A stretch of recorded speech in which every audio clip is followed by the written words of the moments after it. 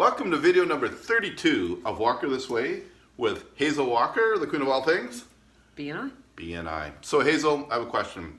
I give referrals to my chapter, but I also pass referrals to members in other chapters. Good. And which is an amazing thing to do, and we can do that. Mm-hmm. But what's happening is when it comes to the thank you for closed business, I'm not being thanked for the closed business. It's actually going back to their chapter. Yeah, that's a really common complaint. Yeah. They tend to turn a thank you into their own chapter, and they're boosting up their own chapter's numbers. But the reality is that thank you for closed business goes to the person that gave the referral. And now that we have the app, it allows you to very easily do that. I can be sitting in Indiana and pass you a thank you for closed business in Vancouver, right? So it's really important. I just had a conversation with a member who's very frustrated by this because she personally passes a lot of referrals to people in other chapters because she's in a kind of business that needs lots of professionals, right?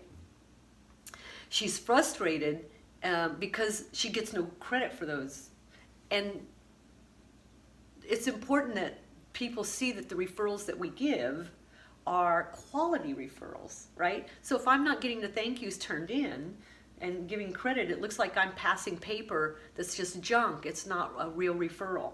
And that disqualifies my credibility.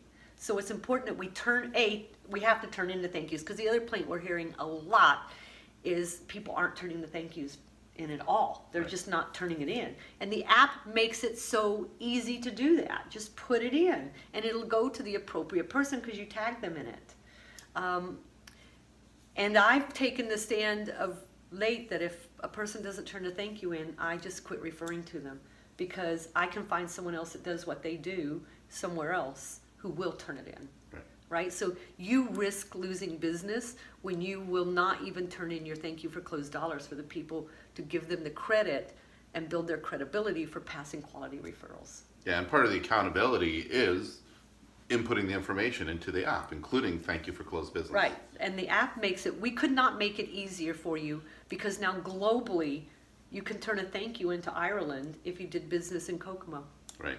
So bottom line takeaway here is if you have a referral and you've received a referral, the thank you for closed business goes back to the member that passed you the referral in the first place, no matter where they are in the world. Correct. Not to your own chapter.